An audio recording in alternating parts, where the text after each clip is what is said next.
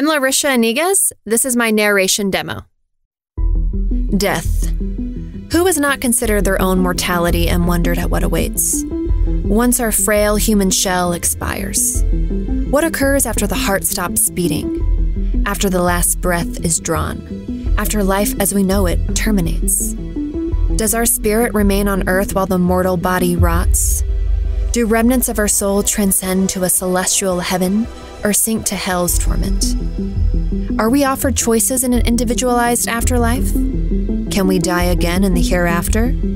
Is life merely a cosmic joke, or is it an experiment for something greater?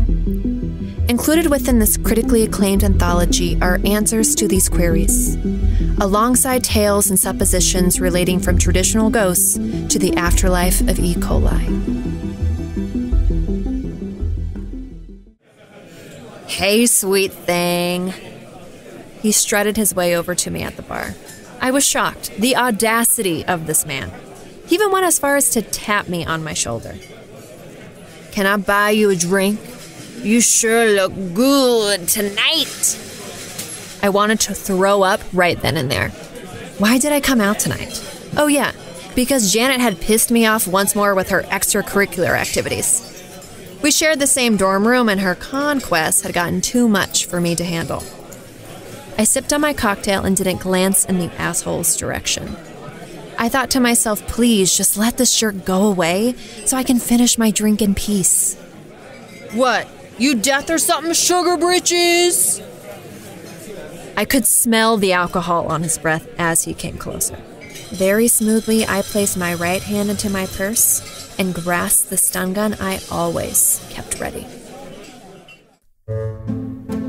Once upon a time, the mice, feeling constantly in danger from a cat, resolved to call a meeting to decide upon the best means of getting rid of this continual annoyance.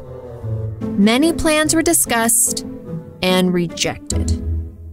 At last, a young mouse got up and proposed that a bell should be hung around the cat's neck.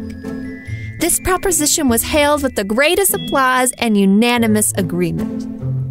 Upon which an old mouse got up and said that he considered the plan most ingenious and that it would, no doubt, solve their problem. But he had one question to ask.